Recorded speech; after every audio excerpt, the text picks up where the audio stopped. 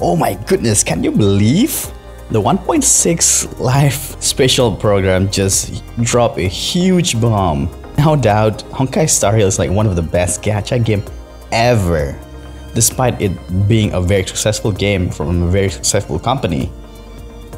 Usually, they don't really care about awards and stuff and don't really share their generosity towards the player.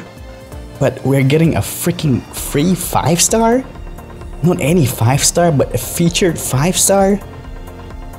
This game is the best game ever. The only other game that I know that actually give us a free 5-star or like the highest star character is FGO, but even then usually like during anniversary, and usually a standard 5-star character, not a limited one.